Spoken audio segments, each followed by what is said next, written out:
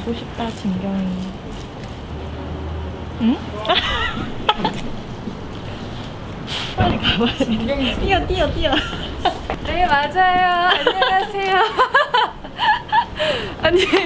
아니 이렇게 검은 옷 입고 뭐 하시는 분들이세요? 오늘 진경이 밀착캠입니다. 아! 진경TV인가요, 오늘? 네.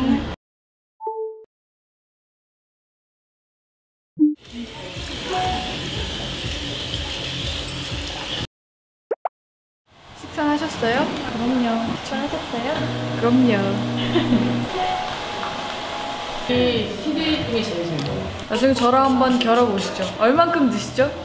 아, 이거 여기서 이렇게 까도 되나? 한번 낱낱이 까볼까요? 어느 정도까지 소화할 수 피자. 있으세요? 에피타이저 정도 수준이라고 생각을 하는데요. 약한 모습!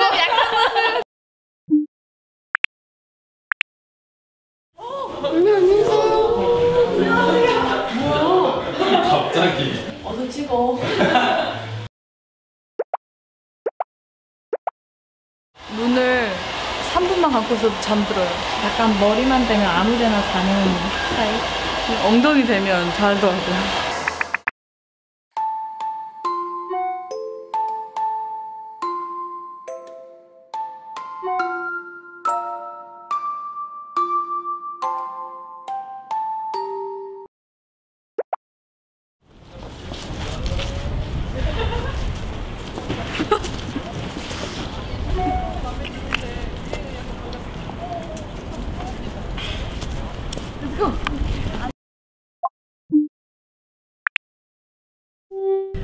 저 원래 게임을 되게 못하는데 지금 랭킹 2위까지 올라간 게임이 하나 있어요.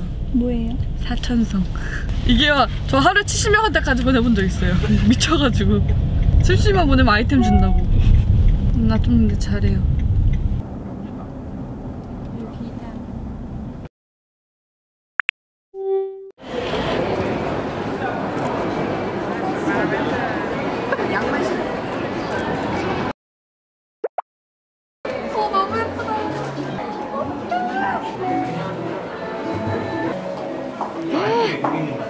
빨리 벗어요. 이거 안 벗으면 입고 나갈지도 몰라요. 대박이나 하는 거예요. 진경아, 내려놔. 네.